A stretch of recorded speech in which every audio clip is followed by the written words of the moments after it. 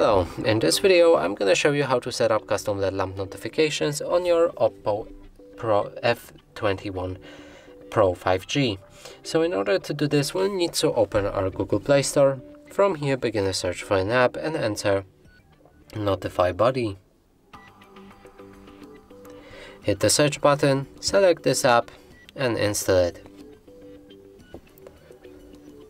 After installation process is complete, we can open our app.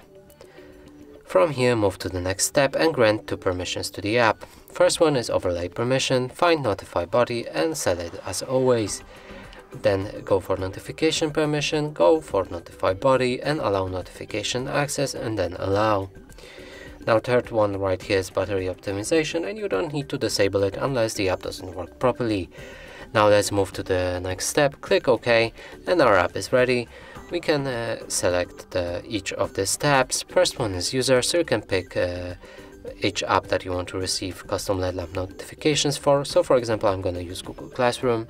In the system you can find all system related apps, in the active apps that you've just activated, and in the settings you can change everything about this LED lamp, like its color, size, shape, all kinds of stuff.